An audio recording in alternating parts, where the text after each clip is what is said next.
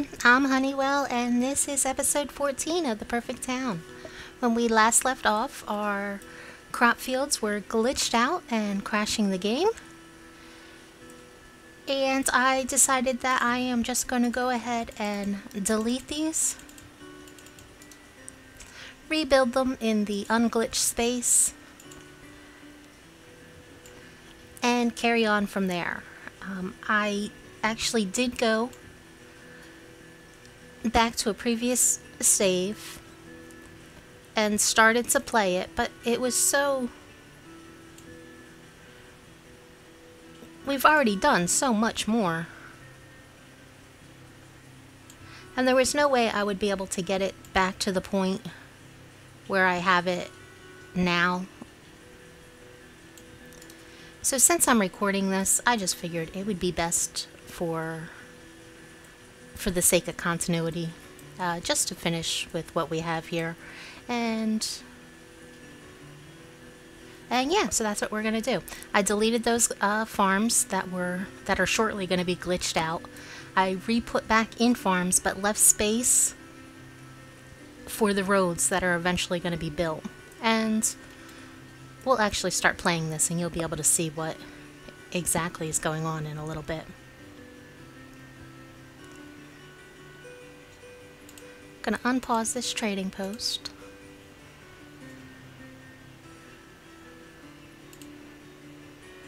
And we're still stocking this one. I went ahead and I think I told you guys this last episode when the game was crashing. I upped the inventory on the mushrooms,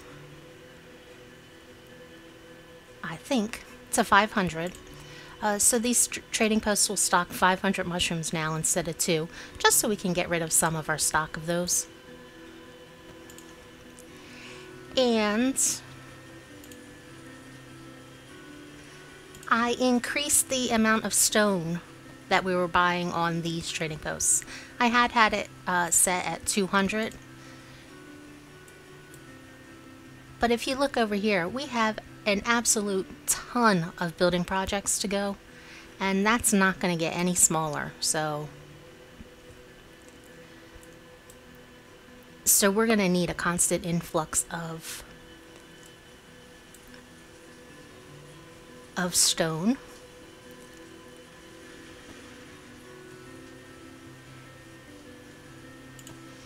And I also was looking at my marketplaces, and they are not as full as they should be given the amount of food that we have. So I am going to go around to all of our markets and increase the amount of vendors from 2 to 4. We have the labor, and apparently they can use it, because none of them are as full as they should be.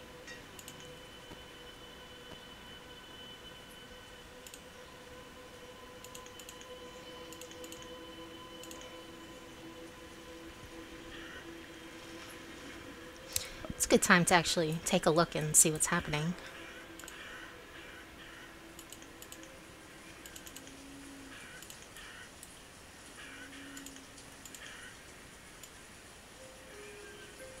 Maybe put in some roads over here.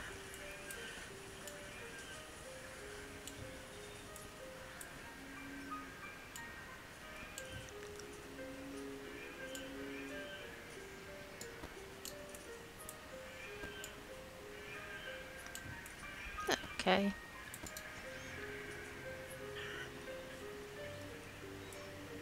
This area is actually pretty much done. This area is not. I was considering putting a marketplace down here. Yeah. I was thinking about putting a marketplace someplace down here, and it would cover these bits of land. So I could put some houses or something along that there. I might need some more tailors, and next to these pastures would be a good idea. Speaking of which, when we initially built these pastures, I had reduced them all to 1 labor, just because I didn't have the housing over here for more. But I think we do now, so while I'm fiddling around with all this stuff, now seems like could be a good time. Oh, and it looks like we got in some stone, which is excellent.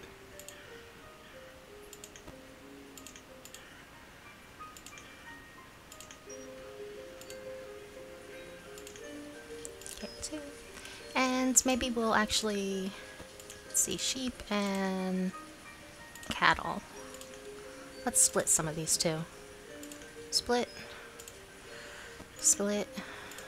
And how many herdsmen do we need? 22?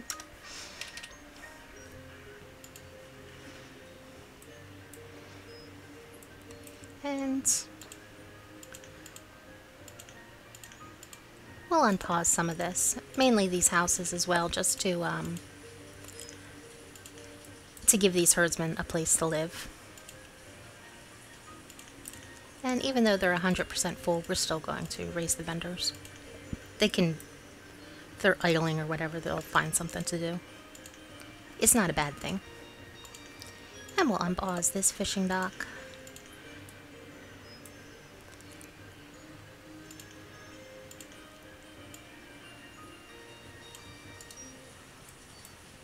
And I think this row of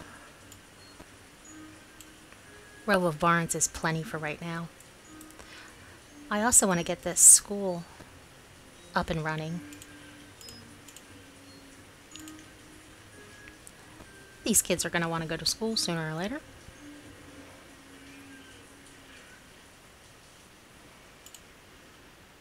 Oh yeah, 79%. So we'll up these vendors as well.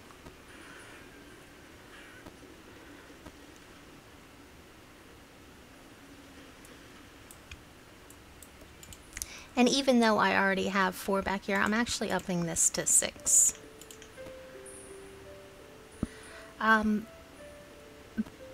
Because I noticed that there's not a lot of variety, even though we have a lot of variety in the game. I wouldn't be surprised if we don't have some of absolutely everything. But the variety in this marketplace is pretty slim pickings. So we're gonna up the vendors there, and hopefully they'll shift out some goods and shift back in some. And now that we're back here, I think now's as good a time as any to empty out these stockpiles. And basically what we're doing with that, we're just setting the stockpiles for removal. And we're going to increase priority on these ones back here. And some laborers will come and they'll empty them out, and hopefully they'll be bringing them to these stockpiles we have set up over here. And once that's done, we'll do the same thing for these barns. 98% full, 79. Let's increase the speed.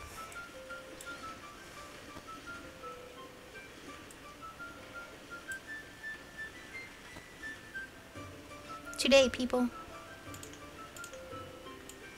I need more houses back here.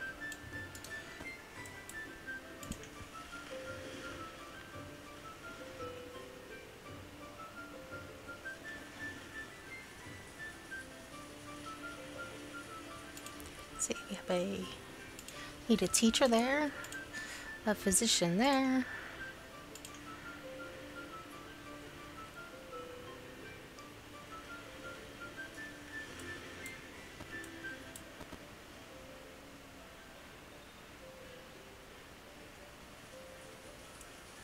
They are not touching these.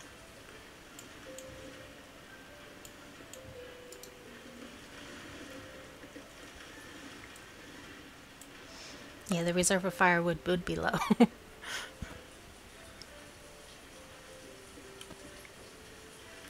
That's another thing. Even though right now we have a lot of firewood, that is not going to last for long.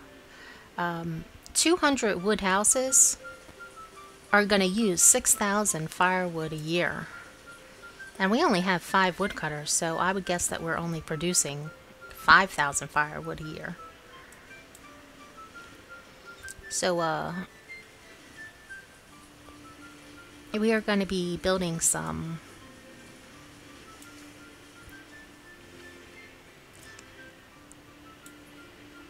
more forest hubs soon.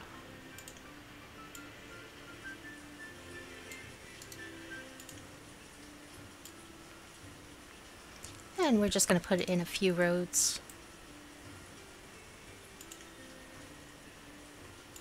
So this cemetery will sit farther back from the road.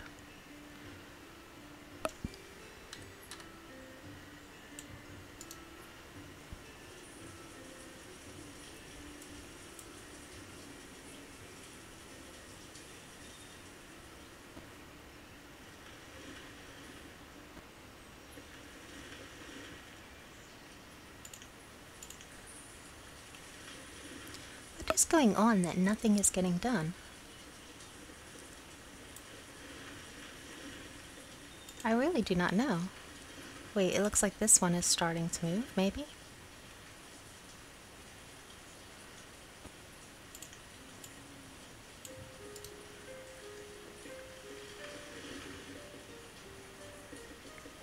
Okay, well at least they're finally doing that one. The reason why I want them all done at the same time is I don't want them just shifting the firewood from this stockpile to this stockpile sort of thing.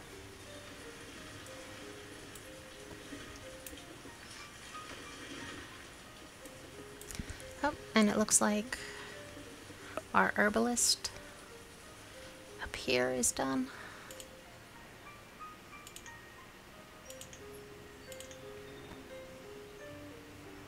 I'm probably getting carried away with the herbalists. They're probably not necessary. Not as many necessary. And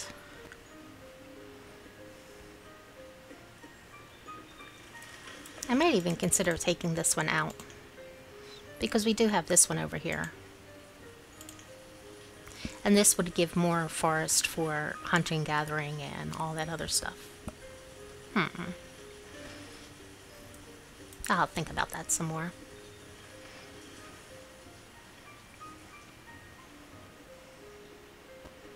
Okay, finally these are moving a little bit.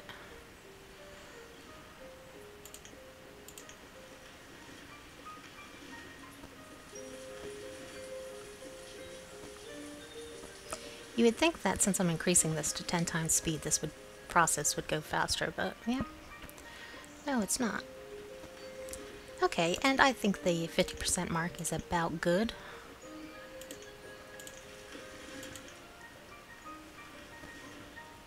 And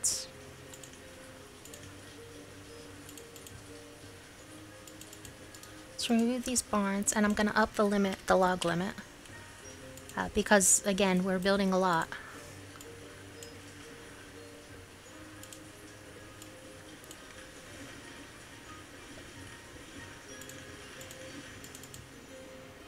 And we'll increase priority, but it looks like they're already doing those. This barn is absolutely fine, and they'll move the goods over to these barns. Now the one thing with the storage barns, if you accidentally delete a stockpile, that's no big deal. If you delete a storage barn, then that's a waste of materials and it'll take time to rebuild it.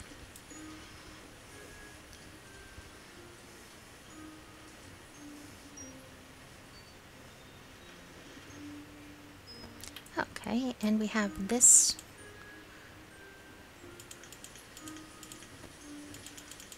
And we'll go with our new 4 vendors. Okay, so everything should be sorted back here. We have more vendors than ever in the marketplace. The barns are empty, the stockpiles are good.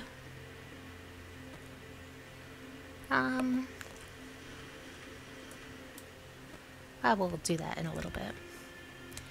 And while we have the stone, we'll unpause that tunnel.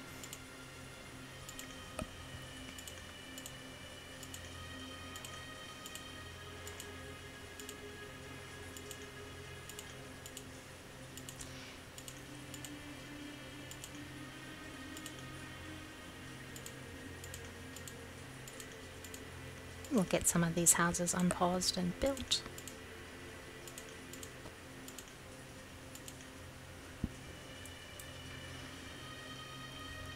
Now the reason why I placed the marketplace where I did with this was because I wanted this market to cover some housing for these breweries and some of these traders that we have over here. And the market also covers the two sections where we put in the houses for our workers. And I'm sorry, I had to step away for a moment, so I kind of lost my train of thought on what I was saying.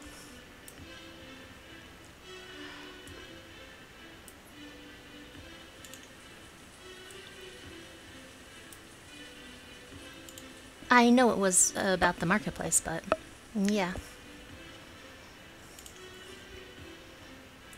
We'll figure it out later. Okay, with the orchards over here, I'm putting in 15 by 13 orchards. 15 by 4 orchards are absolutely the optimal size.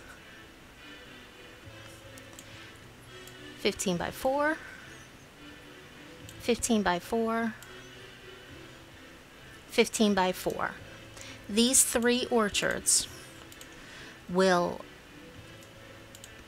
can potentially produce 260 fruit more than this one orchard, one larger orchard, and it takes up less space.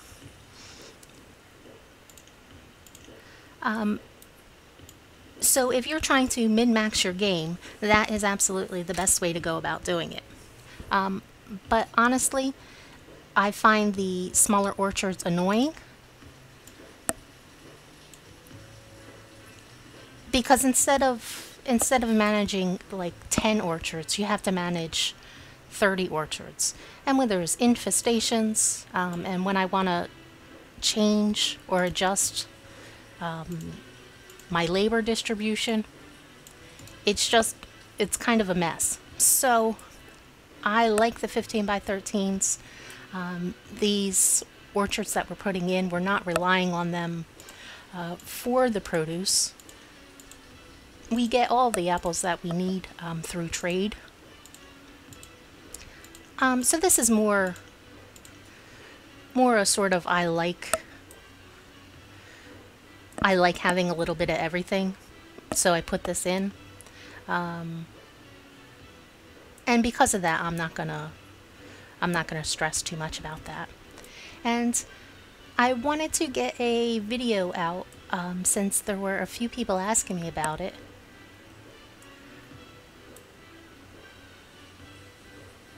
But we're gonna cut this one short, a little shorter than I wanted to. But we got a good start. Our forest hubs back here, the storage is all straightened out and they're working the way they're supposed to. We're getting the increased stone that we need. And let's put these crops back in action here. Pumpkin, pepper, squash, wheat, corn, and beans. So those will be working. We'll unpause this tunnel. And when we come back next episode, we'll finish getting these orchards up and running.